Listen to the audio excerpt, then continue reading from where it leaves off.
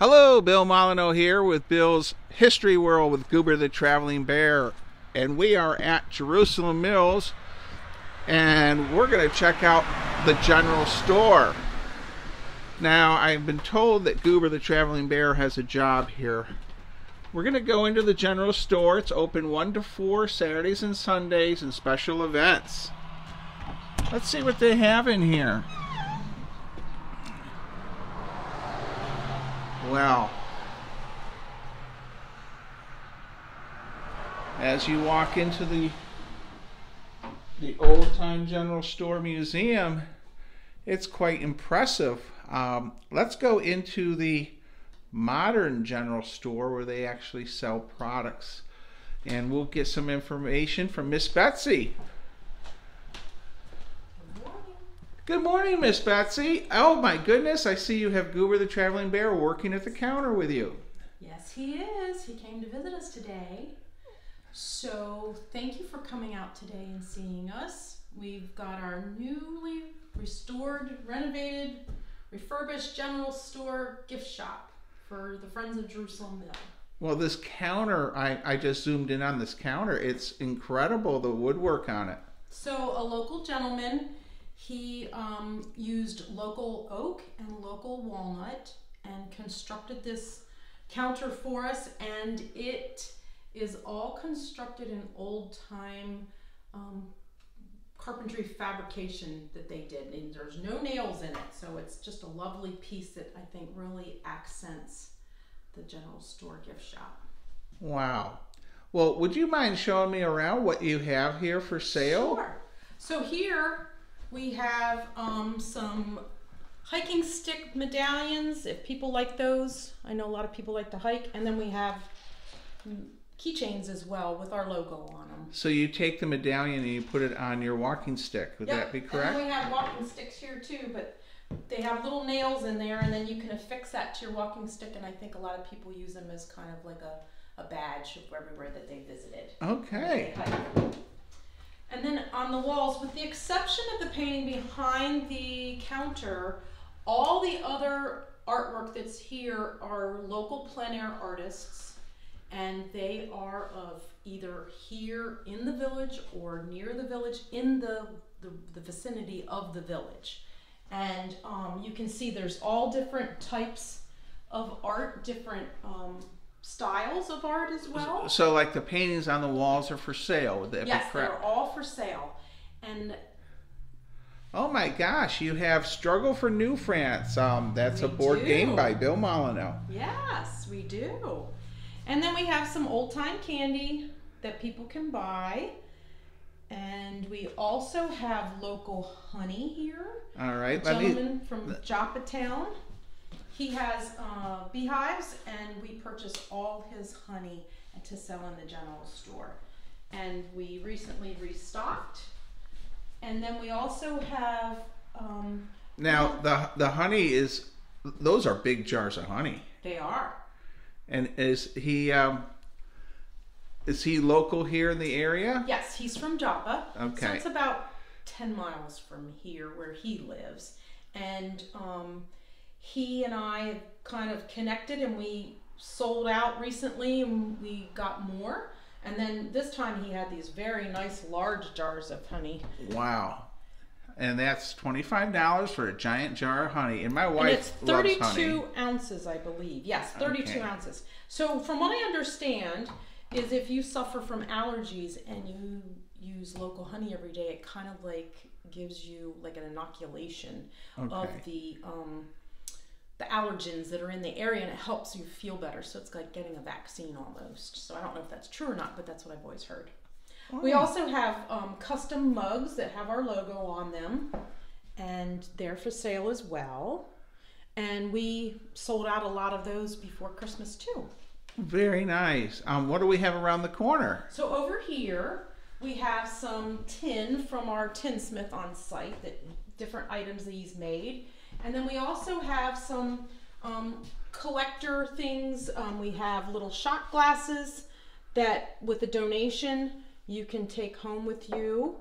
And then we also have, this is the logo that was actually used in the mill years ago because we had white silk flour, and this is the original logo, and then we had it on these pint glasses. Well, that is really nice. That like to have a pint glass. We have some note cards. Okay. Some are of the Jericho covered bridge that's just down the road here, and then some of the mill. And then we have more games from Bill Molyneaux. We have the French Indian War, and we have French Indian War 2, which features another Maryland state park. That is Fort Frederick. And what else do we have? More art. More on the art. walls. All right. Well. And then we have down here, we have a local basket weaver. One of our volunteers is a basket maker, and then a local lady, Joan Betzold. Her baskets are down here on our lower level if you'd like to come down. Yes. Now these baskets here, are these shopping baskets up here, Miss Betsy? Or they are. Those are shopping baskets, so we encourage everybody to use one so they don't have to worry about juggling and holding all their purchases. Well, I have one question before I come down the stairs. My wife, she's a big shopper. Where are the shopping carts kept? I'm sorry, we can't have shopping carts. They didn't have those then. Okay, I'm coming down the stairs. I'm going to turn off the camera for this. Okay. We are on the lower level. Take me around here. So over here we have baskets from a local Joan Betzold, and also from Kit Wattenberger, who is one of our volunteers here, and he makes baskets as well. And we have more tin, and then we have these lovely coasters that are millstones. Wow, they're cool. They're very nice. These are not local, but we figured that they were indicative of what we do here. And then we have some holiday note cards that we had printed up this year with our logo, which I think are really lovely. And then our local artisan, resident artisan, and director of the museum, Rebecca Weber, she created all of these little cyanotype cards, and these are all made with items that were found on site. Let me get a close-up. Okay. So each one is an original and different, but they're all using the same method. And then here we have a lot of very nice blacksmith items from our blacksmith. Which you have a blacksmith shop on We do have a site. blacksmith shop on site, and you visited and got to see those folks. We also have a blacksmith school here as well. Very nice, and these are really, really nifty to have. Now, some of the items we have are historically correct, and then some are creative modern adaptations for people. So you don't have to be, if you're not interested in historic items, you can have original artistic items, like this candlestick holder for your home as well. Okay. And then we have more art that's more modern than the other pieces we have from another plein air artist. And this road is the one that leads north out of the village, and this is the one that leads south going into Baltimore. And this is the one where when I am visiting, I have to watch myself from the cars that are coming. Yes, because they think this is a speedway. And then over here, we have a lot of different historic toys, and we have more of Bill Molyneaux's games. Oh, yes, we do. And the Bloody Mohawk is long since discontinued.